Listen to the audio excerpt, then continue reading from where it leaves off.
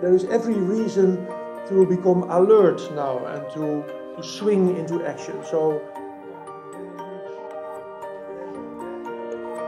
this is a very good networking opportunity. There's people from all over Europe, which is very important to see. I'm very pleased that also a lot of companies are here, some NGOs, some other governmental agencies. Well, definitely the members of European Parliament I never meet in real life, so for me it's a good opportunity to talk to them.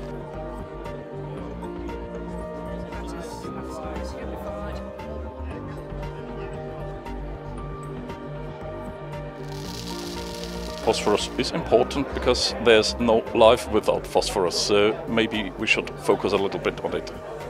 Without phosphorus the world cannot survive, because phosphorus is needed for food supply, and as you know, people cannot do without food. Without phosphorus, people will starve.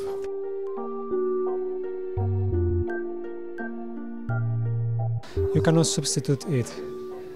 You can use it better. The major first step is actually about efficiency, on-farm efficiency, how we make best use of the available resource, how we make sure the soil conditions are correct for optimum soil uptake, and how we efficiently use the products available to us already. You can definitely work more efficient. There are examples in Europe where people made precise fertilization and created less consumption per hectare and still got better yields.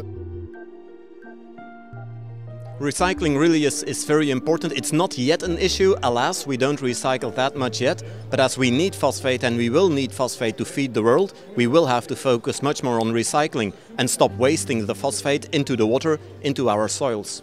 In Europe we don't have phosphorus, so we really have to try to recycle the phosphorus that we have here in our wastes, for example. So when we started to use recycled phosphates, still being at a limited amount, because we are not having a final environmental license for that, but we are allowed to do trials. So we are using a few thousand tons per year, and the aim is to, by the end of this year, to increase it to something like 20 or 30,000 tons per year.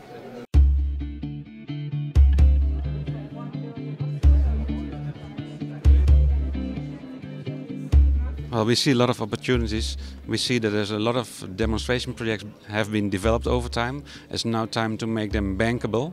And meaning bankable means not only bank financing and loans, but also equity financing. And that's an important element in this phase as well. We see every actors around the tables today and tomorrow, and we actually see, well, a huge opportunity for recyclers, for researchers, for those who will implement actually the new technologies, etc. So capacity building and etc. etc. So huge opportunity of creating jobs.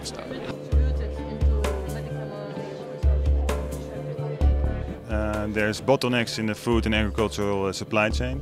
Around bottlenecks there are opportunities, new innovative companies and technologies that need financing, and we may be able to provide that.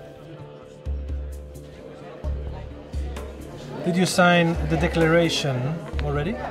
Yeah, I did. I did sign it, yeah, and I hope I will be part of the platform for the future, yeah. And we need action, so we need, like what we are doing here, putting people together to try to do something. So this is a first step, and I think we can achieve a lot in the future.